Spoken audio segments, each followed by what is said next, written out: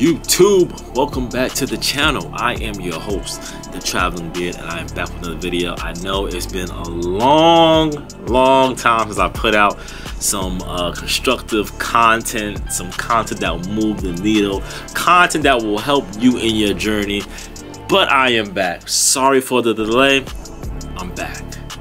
I'm back like I never left, and I'm back with some with a good one here. You see the title, Before we get into the video, comment, like, share, subscribe. Hopefully it's informative. Share it to somebody who may need to hear this, share it to somebody who may need to know this. Now, time to quit sterile processing.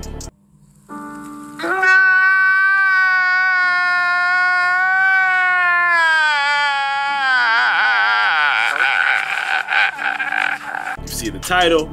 The reason why this title it is how it is labeled is because me and a co-worker were talking, and they came to me, confided in me to say, listen, I think I may need to quit traveling, man. This is just a lot. And you know, that's not the first person that stated this to me, but as he was telling me, I didn't get enough time to, you know, actually go back and forth with him just to try to pick his mind, because for one, you know, we was working, and on top of that, I was gearing up. We was gearing up to leave for the day. So you know, at that point, I was kind of zoned out as far as work. I was just done. But like I stated previously, like I stated a second ago, this is not the first individual that stated this. There are a lot of reasons travelers are just kind of fed up with how things are going. And I have a nice list on why travelers are fed up, okay? There is a list. So, these are the 4 reasons that travelers are majority just ready to stop traveling. This is what is making people just want to stop traveling altogether. Now, the number 1 is going to be a shocker. It's not what everybody thinks, okay? It's not what most people think. But let's get into the 4. Let's get into number 4. Number 4, lack of support, okay? Lack of support. When you're traveling, you know, you have a support team. Your support team is primarily the company that sent you on the assignment. Most travelers are not feeling that support from their support team, which is their company. Unfortunately, I am blessed to actually have a good company and a good recruiter who, you know, we chop it up. Even more things outside of work, so you know, we have a good relationship on that end. But most people are not lucky like that, where they're not able to converse back and forth with their recruiter. Most people, recruiters, you know, the stories that I hear, recruiters don't even contact the people that they send out for jobs until it's time to either renew. And most recruiters are asking the traveler to find out if it's possible, if you can reach out to your manager to stay longer. So you know, a lot of travelers are not feeling that support. You know, a lot of travelers just aren't. They just don't like that. Most people like support. Most people need support when you are going to a new state.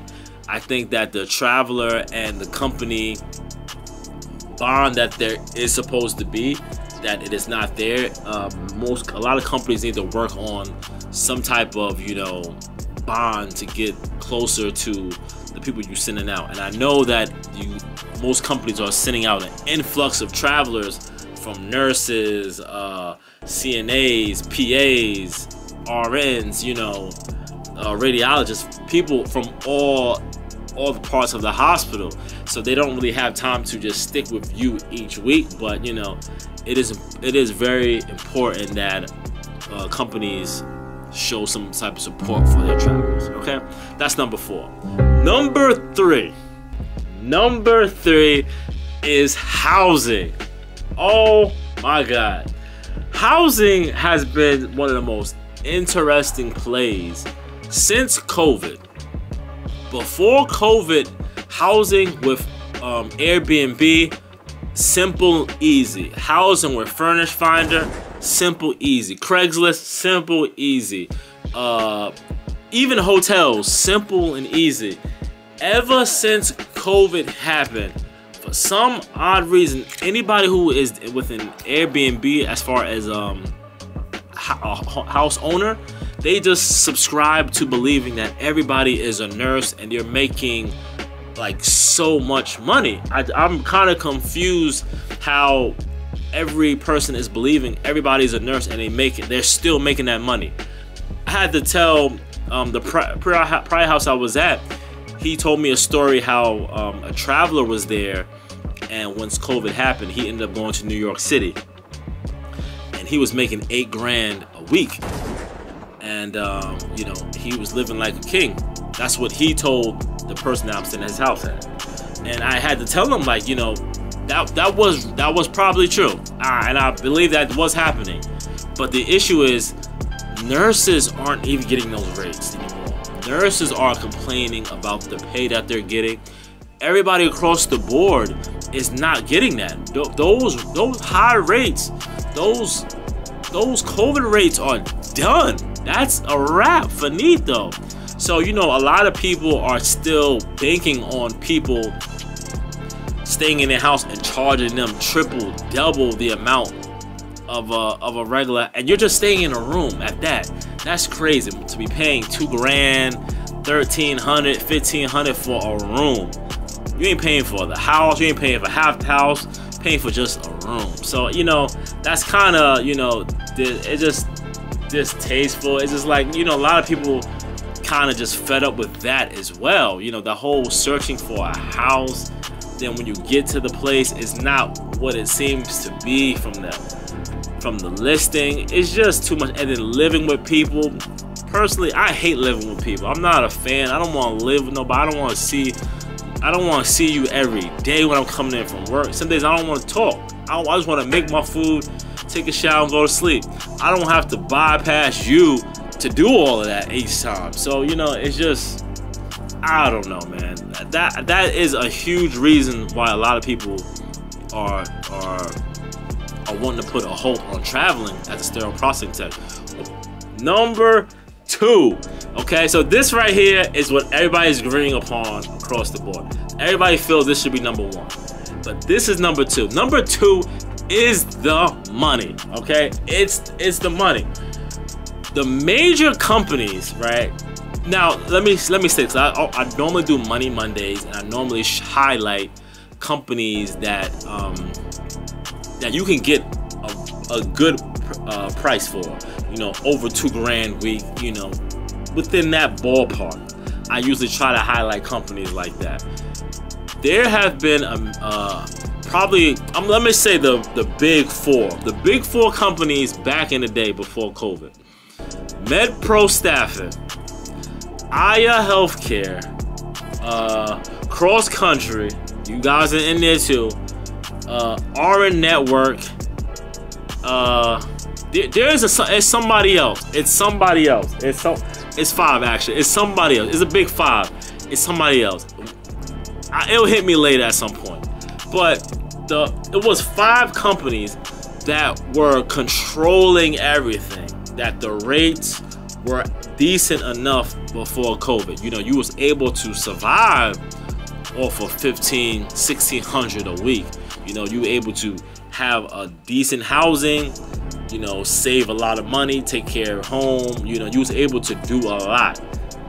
Those companies that I named, majority of them, their rates have not changed in years.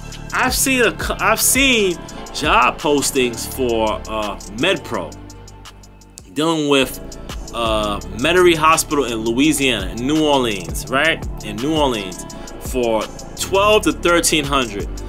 That rate has been that rate for the past 10 years. Let me repeat that. That rate has been that same price for the past. I've been traveling a long time. The reason why I said that rate, the reason why I know it, because when I first started traveling, I took that assignment, and I was there getting about a little over $1,300 a week in New Orleans. So I know that, and this was like about over 10 years ago. And you can't tell me that the price, that everything has went up. The cost of living has went up, food has went up, gas has went up. You know, the daily your daily day of life has gone up. Why on earth is that rate for MedPro still the same? And that's not the only company. The 4 that I named, those companies are still doing the same thing. So they are refusing to put their rates higher. You know what I'm saying? So a lot of those big companies are weeding out. Most people are going to the new companies. There are a lot of new companies that are jumping into the field. So they're throwing their hand in the race. So I would suggest, you know, even though I'm giving a criticism list, these are the 4 reasons why people are leaving.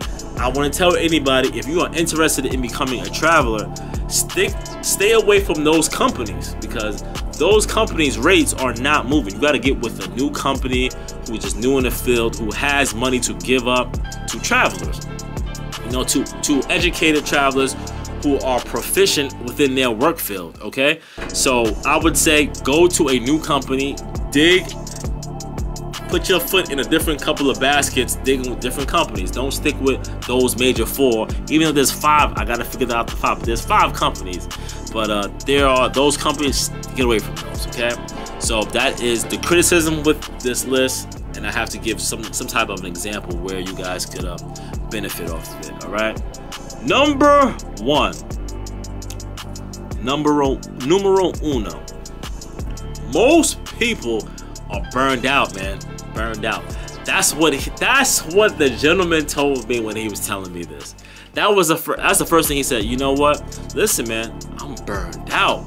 He said the traveling, you know, I enjoy the money. The money is really helpful. The people I'm able to meet. But the burnout part is just the being stressed of not knowing if you're going to be there for another 3 months. Having to kiss up to people you don't really like. You know, he stated, you know, having to, you know, rub hands with people, shake people's hand, kiss babies. You know, a lot of politicking it comes to within this field of, you know, even if you want to stay at a facility that's making good money, you have to do a lot, man. At the current facility that I'm at, I seen people just get kicked out of there for some bull, you know what I'm saying? And it's crazy, you know. It's a lot of politicking you have to do. It wears on you, you know. And not only just to add that, you being burned out, you add the rest of those 3 things the other 3 things that I named on this list. You damn near gonna catch a seizure. You gonna catch a stroke just trying to figure out your life, man. You gotta figure out where you're gonna stay. You got too much going on. So those are the things that are making travelers decide to pack it up and go. You know, if you have any of these issues, you know, there are ways to, you know, negate this, right? So let me help. Okay, let me help. I gave you guys one answer as far as for number 2. Find smaller companies that have some cash flow that will be able to give you what you want. You know, you have to have a list of demands for yourself. So number 2. So for the money part, find different companies, smaller companies, not them big companies that aren't giving out much at all. Number 1. Let's get to number 1. For you guys not to be burned out, you have to take vacation. Vacation, you have to take time to yourself. You working every day for a company that you're not benefiting from other than a regular paycheck is not doing you no good. If something happens to you, they're gonna find somebody else. You know what I'm saying? You have to take time off to subtract your mind from work altogether. You know what I'm saying? That is really key. Really key. So those are the main 2. Being at those top 2 that everybody always states, you know, being burned out and the money situation. The housing situation, that's a tough one. It's hard. We all got to figure that out somehow. You know, you have to just live further from the hospital and make that trip. You know, but that's the video. Hope you guys understood what was going on. That's a lot of reasons why people are deciding to pack it up and maybe become full-time. Yeah. The next video, we'll talk about what you should be trying to get if you become full-time. I'm out, guys. Peace.